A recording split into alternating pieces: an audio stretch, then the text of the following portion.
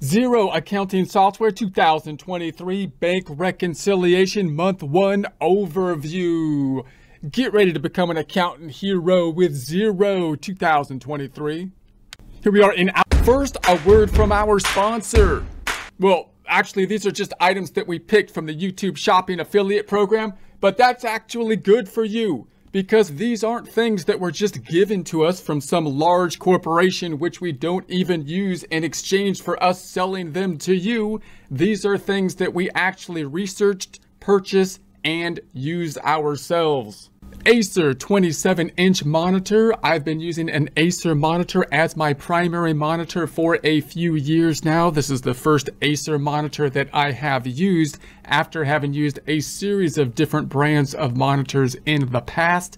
The Acer monitor has been performing well, and I'm trusting the Acer brand more and more as I use the monitor. I have a 27-inch monitor, which I think is ideal for what I do, which is, of course, the screen recording and the editing.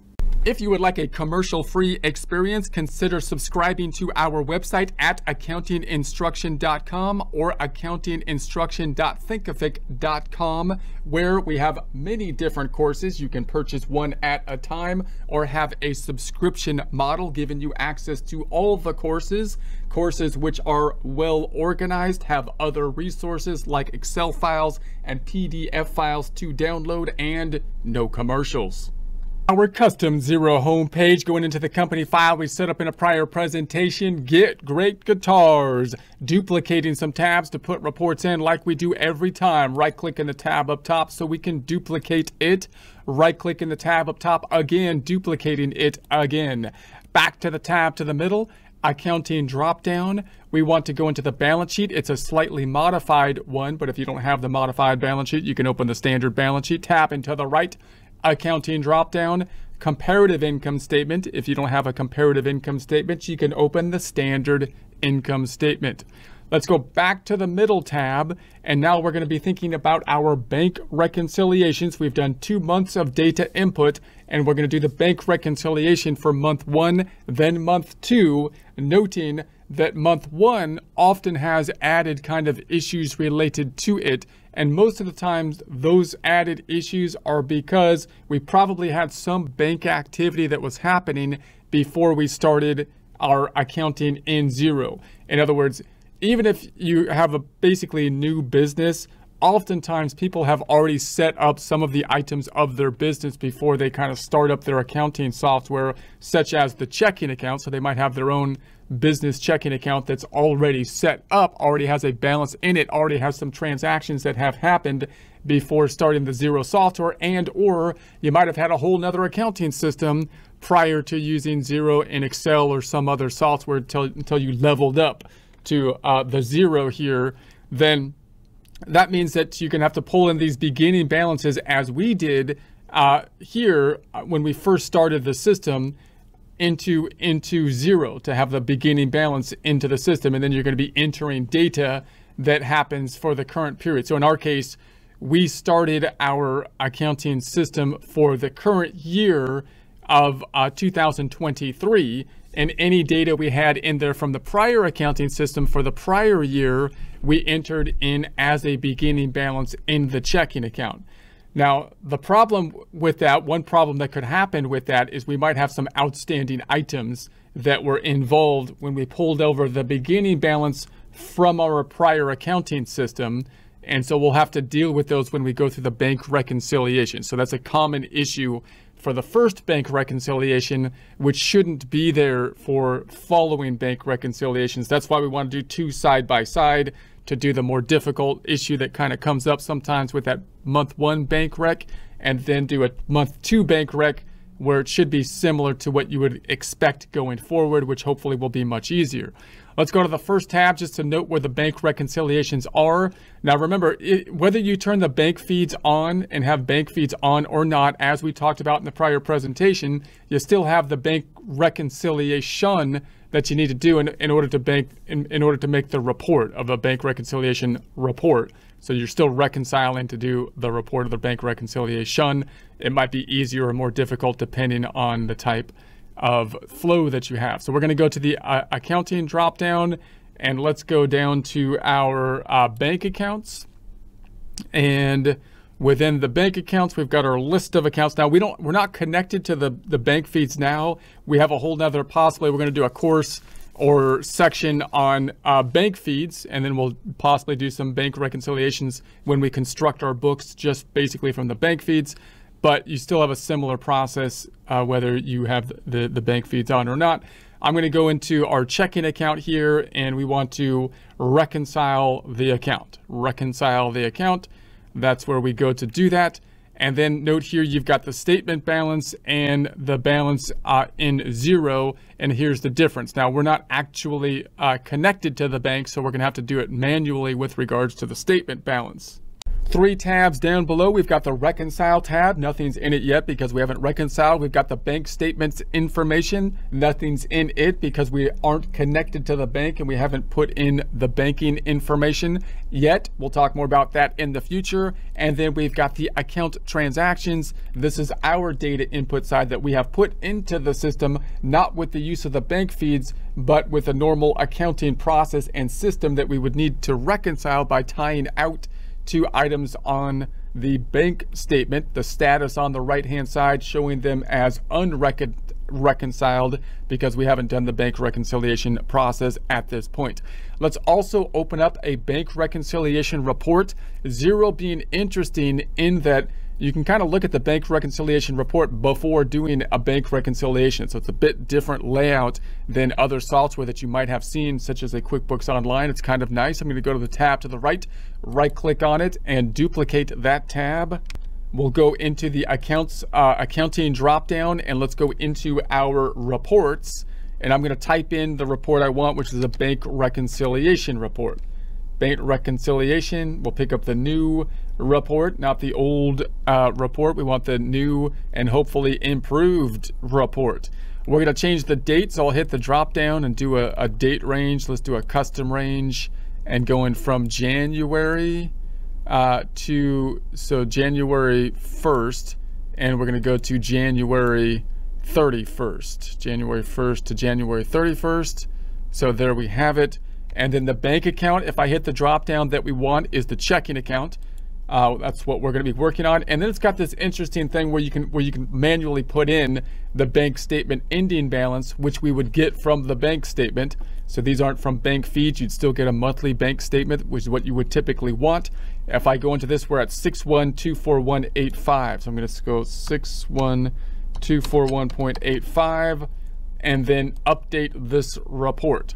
Now, we haven't actually done the bank reconciliation, so it's kind of interesting. We can look at the report as we basically do the reconciliation. So the bank balance your bank is showing and statement balance calculated must match. If the balances don't match, you'll need to identify why and fix any errors. So obviously it's not going to match because we haven't reconciled at this point in time. But let's just take a look at what they have down here so we can see the layout of the reconciliation. So we've got the summary. This is the balance in Xero, 881025. So if I go to the balance sheet over here, let's change the date in this one to just look at it for January, hitting the drop down up top, custom date range. Let's bring it back to January 31st, only one date because it's as of a point in time. We have here then 881025. Now note the problem, of course, is that balance as of one point in time, January 31st, 2023, does not match what's on the bank balance as of that point in time, which could be because there's errors, meaning things that we haven't entered or have entered incorrectly or something like that, and or it could always be off because there's going to be timing differences, possibly things that we know about and have entered, but which Xero does not know about, such as outstanding checks and outstanding deposits. So that's kind of what we're tracking in the reconciliation report over here. So you see they have the balance in Xero, and then you've got the outstanding plus the outstanding payments less the outstanding receipts. Now notice they're not all outstanding. They're outstanding as of this point in time because we haven't yet done the reconciliation process. So it's not yet calculating this subtotal right here. You would think it would be calculating statement balance, which is calculated, which would have to then match out with this balance. So it's not calculating that at this point. We'll take a look at it later, but you would think if these were calculated as outstanding, because we haven't yet clicked them off as having been cleared, we'd have the 88810.25, and if there were outstanding payments that we knew about that the bank does not know about, then this is our balance, which we have already included those decreases in, so we would have to add them back to get to the bank balance. So I'd have to say plus, that's why it says plus here, the 113,333.1 minus the outstanding deposits, which again would be the ones that we know about but the bank doesn't, therefore they're included in our balance and not in the bank balance, which is why we would say minus the outstanding deposits, 202,143.35, and so there we have it. So that comes out to 0. It did calculate it. So we're at 0 here on our calculation. That does not match, of course, the statement balance, so we're off by the 61,241.85. And then if I scroll down, we're going to say the balance in 0 is this. Here's the layout of the outstanding payments. Now, outstanding payments mean that we knew about it. We wrote a check, for example, that didn't clear the bank. They're all showing as outstanding because we haven't done the reconciliation. So as we do the reconciliation, we should be able to kind of check these off, and they'll move from here to have they'll move out of here to having been reconciled. They won't be part of the difference. Less outstanding receipts, same for the receipt side of things, and then the statement balance. So it's kind of interesting that we can kind of see this report as we do the data input into the system.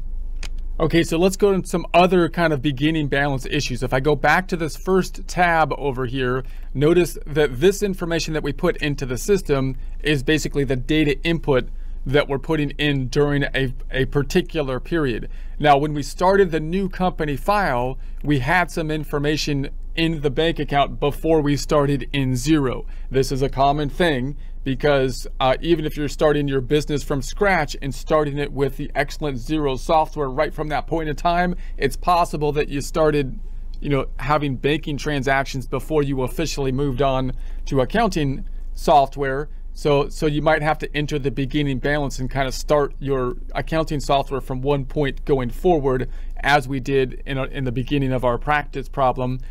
Or you might have another accounting system and you're upgrading to Xero, and so you're putting your information in here, and then you had to pull in that beginning balance to start the new system from the prior accounting system. So if I look at a bank statement, then what that would look like usually on a bank statement is you're going to have the beginning balance. Notice that this beginning balance doesn't match the beginning balance that we put in place. That's one of the big issues that come up with this beginning balance issue when you do the first bank reconciliation for your accounts. And then you've got the transactions, the additions, and the subtractions, which are usually summarized down below in a summary format. So this is our mock bank statement. Now note that you do want to have your mock bank statement as of whenever they process, your bank does the bank statements, which is usually monthly, right? You would like to have the monthly statement because that has a definite cutoff, allowing you to have the beginning balance, which will tie out to the exact ending balance of the prior bank statement.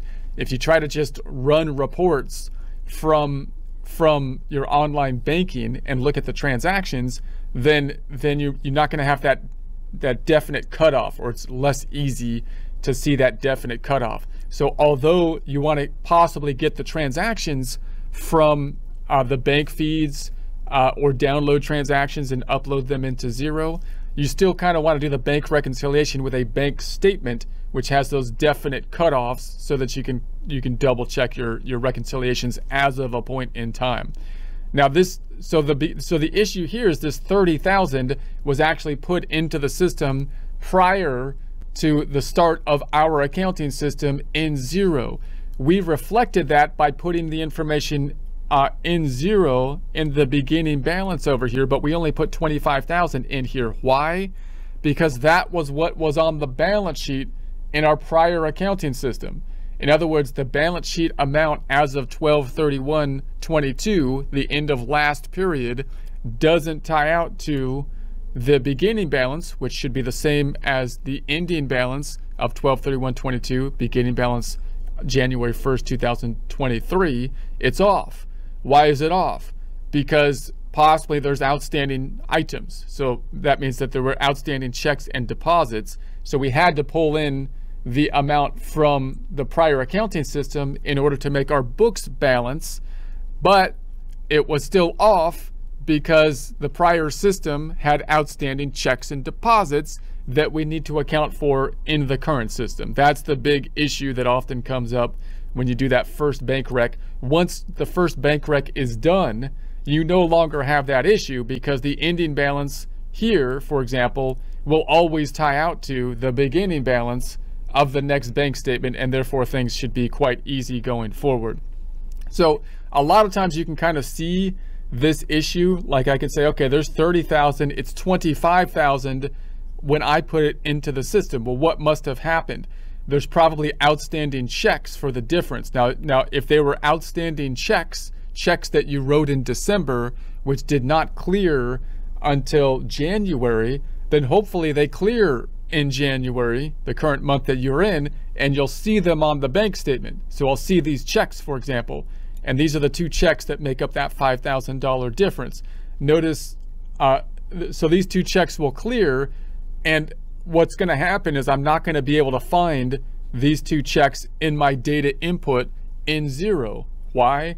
Because I didn't start doing the data input in Xero, adding new checks into it until January. And these checks, although they cleared in January, were written in December, which is why they were outstanding. So if the checks clear in January, the problem will kind of fix itself and you'll be able to kind of figure it out, or at least kind of move forward, even if you don't fully understand this problem. But if these checks don't clear in January, then you're probably going to have this issue, and it's going to roll forward. So that's one of the issues that we'll have to deal with. Another issue we'll have to deal with is that this 30,000 right here is the beginning balance. But over here, if I look at my bank statement, there's nothing in the statement balance over here.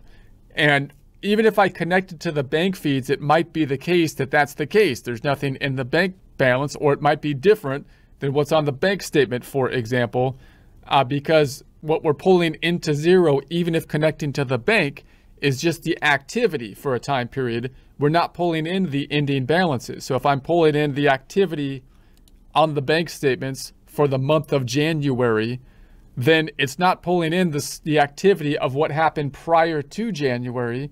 It might try to do that if you connect to the bank feeds. We'll get into bank feeds later. It might try to pull in the beginning balance, but if it does, it'll have to do a random journal entry. So you got to be really careful with that.